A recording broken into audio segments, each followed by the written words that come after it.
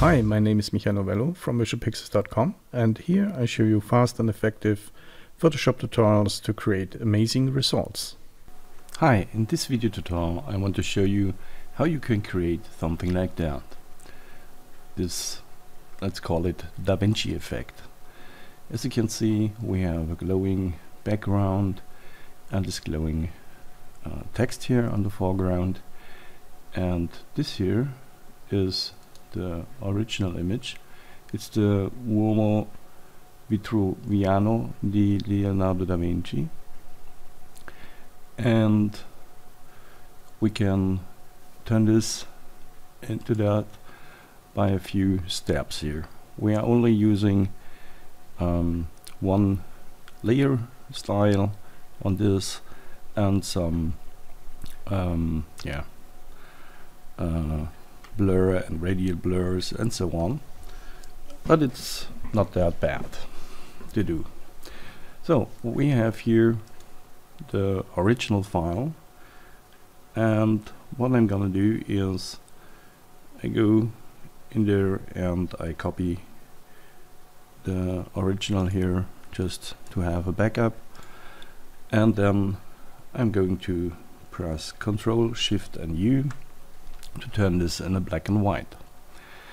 And now I'm going to add adjustment layer to this image here and give it a little bit more of a contrast so that the whites or the grays are more gray and blacks are more black, something like that.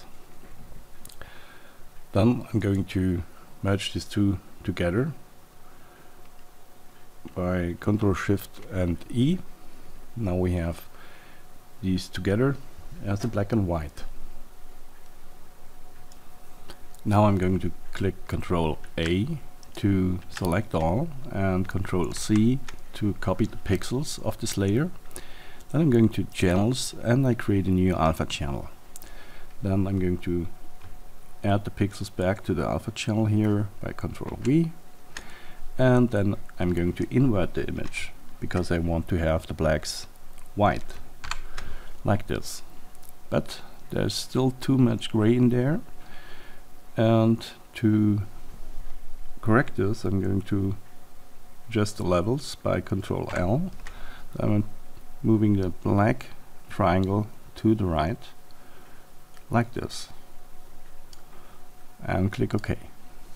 Now going with a soft brush, and the mode is overlay, and the black color I'm going to paint over here.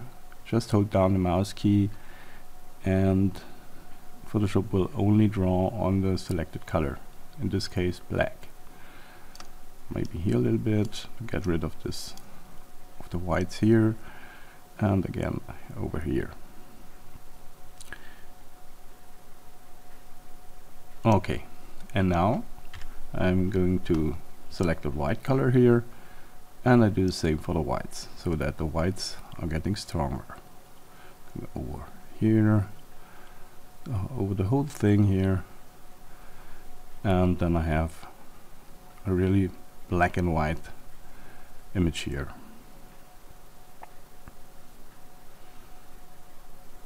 Okay, this should be enough here. And now I'm going to Control click into the alpha channel, and this selects only the whites here. Then I'm going back to the layers here.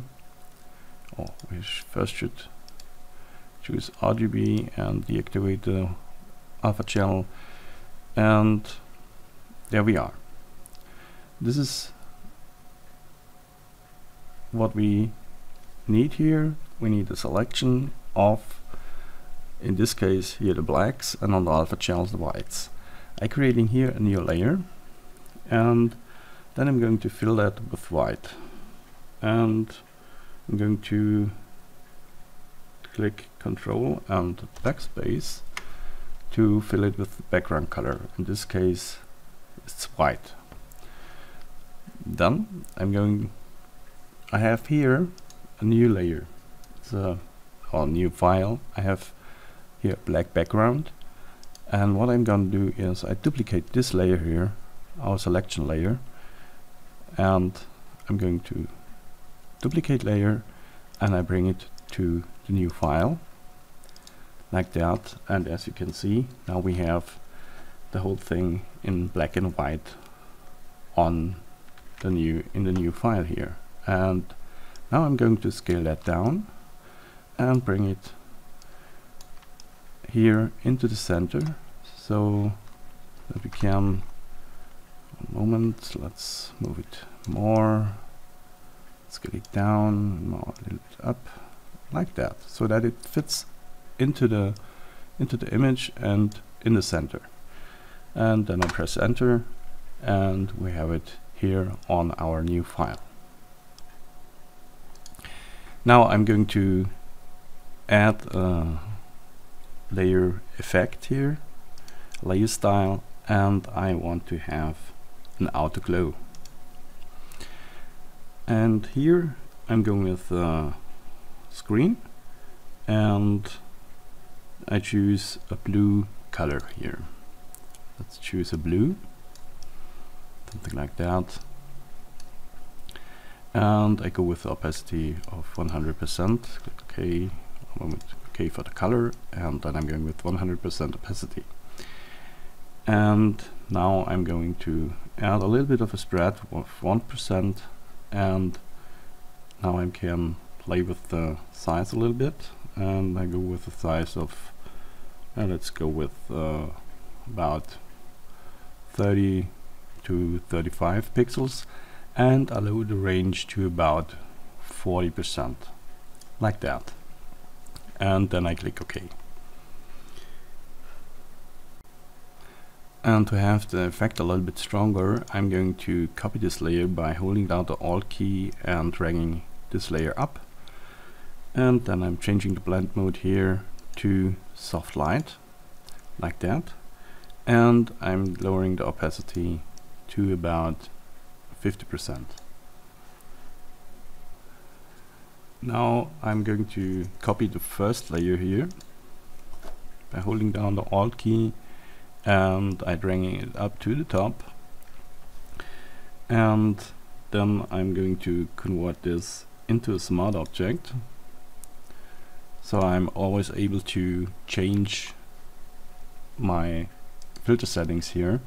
Then I'm going to blur, radial blur, and I'm going with an amount of 100, and the blur method is zoom, and the quality, yeah, you can go with good or best. I'm going with good here, and I click OK. And I have centered the blur here in the middle here. You can do this by clicking here and dragging it around. And now we're going to copy this layer one time, and I lower the opacity to about 50%, like this. And now I'm going again to copy this layer here, and then I'm going to change the blend mode to soft light to get a little bit more of this blurring effect here. And then I'm going to filter, blur, Gaussian blur, and I'm going with about 3 pixels here, and click OK.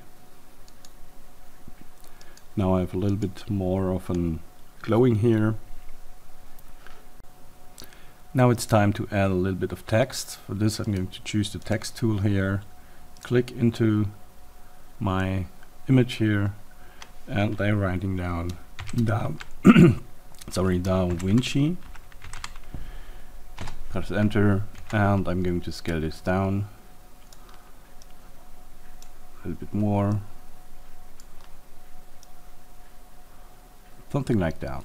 Just center the text here, like that. And this should be okay. We can have a look on our original, and that's okay.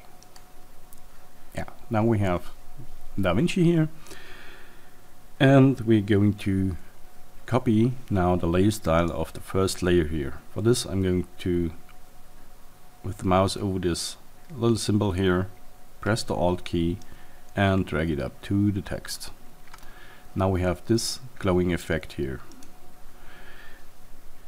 And now I want to add a new layer here in this image on the top. And I'm going with the gradient tool and going with white foreground color, and I choose this white to transparent here, and I want this radial. I'm going into the center here of this circle, and we change the mode at first to dissolve, and then I'm dragging from the center to the edge of the circle. I'm dragging the line to have something like that. Then I'm going to copy the layer style again from the first layer here to this layer. As you can see, we work with one layer style and just a few blur filters here. And then I'm going to blur, filter, blur, motion blur, and I'm going with the angle of 0, and yeah, 180 is okay. And then I'm going to scale this down, something like that, bring it up and scale it like that, and press enter. And now I'm going to lower the opacity of the layer, maybe just a little bit. Maybe we can scale this here by holding the Alt key and clicking here on the edge. I can scale this proportional in 2 directions here. And there we are. This is my version of a Vinci Effect. Thanks for watching. See you next time. Bye. Thank you for watching my videos. If you like my videos, you can subscribe to my channel right here in the middle. And my last 2 videos you can find here and here. And if you really like my videos, you can support me on patron.com. Here's the link. And thanks again. And see you next time. Bye.